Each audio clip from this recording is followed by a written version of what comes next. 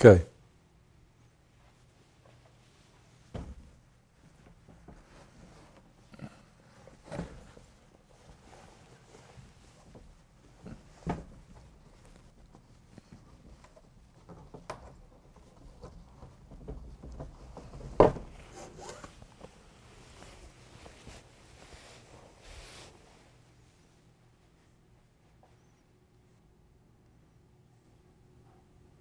It's very strong.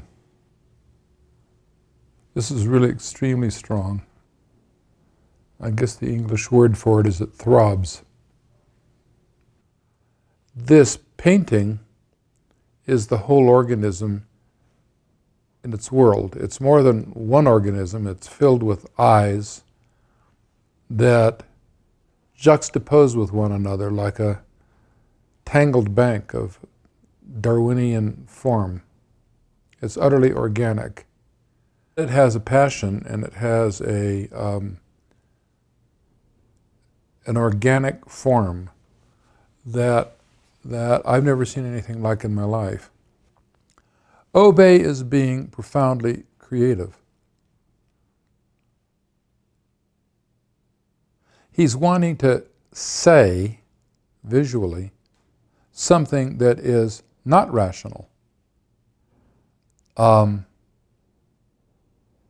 If Jung were here, the psychologist Jung, he would start talking about collective memories and our early mythic structures and where they come out of the unconscious. And that may be partially true. We evolved. Therefore, we evolved ways of being in the world that we know far more deeply than we know rationally. Then what does Oubey's painting show us? Well, what I see, I guess I see organisms poised in a very interesting way. I see eyes looking at one another, and you do not know, in the ambiguity of how they look at one another, whether they may go to war with one another, just look at one another, become friends. They're poised in an in-between, indeterminate state where their relationships with one another hasn't been decided. They haven't decided yet what they will be with one another. What for me this says is life lives in a place, in fact this ties to quantum mechanics. I don't think this comes out of the human mind being algorithmic and a machine. I think it comes out of the human mind being profoundly non-algorithmic, and I think it has to do with what I'm calling the poised realm between the quantum world and the classical world, where I'm trying to work now as a biologist learning some physics. So what does that say? It says here that Oubey is intuitively, deeply in touch with this poised realm, indeterminate state that he expresses in these forms. A number of quantum physicists, very good quantum physicists, are saying we have to give up the notion that reality is just the actual. And if I'm right, Oubey's operating in that space between the possible and the actual that I think our brains evolved to live in. I mean, if there really is this poised realm, why wouldn't evolution have used it? And in fact, chlorophyll does. I mean, it's got a very long-lived quantum coherent state saying that life cares and it can't do that. It's so strange as I look at this because I see organisms and yet their forms are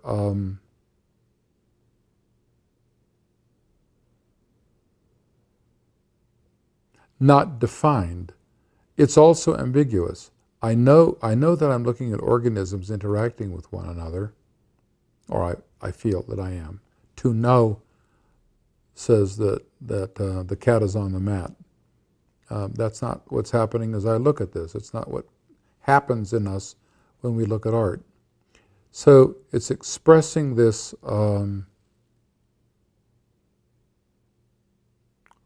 ordered ambiguity, where the ordered ambiguity has features on all length or size scales, and Oubey's painting does. So the human mind seems to like that. That is to say, we find it aesthetically deep. Nobody knows why. My own guess is some mixture of ambiguity and surprise.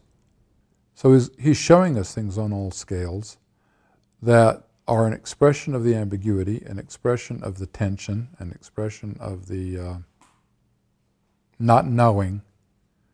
There's so much not knowing in this painting. As you look at the painting, you don't know what can happen. Oubey painted something where you don't know what can happen. I do understand some art forms. I write poetry. And when I write poetry, when it's working, I don't design it, it happens.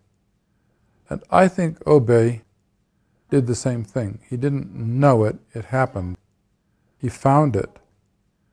But then the interesting thing is that as he found it, it invented itself in the sense that the structures that he painted showed him the next structures that the first structures made possible. I could actually live with this painting, and that surprises me very much, because it's not pretty, this painting. You don't look at it and feel comfortable. It almost irritates. It's very rich. So I want to thank you for bringing this and giving me the opportunity to respond. I think I'd have liked to have known Oubey very much.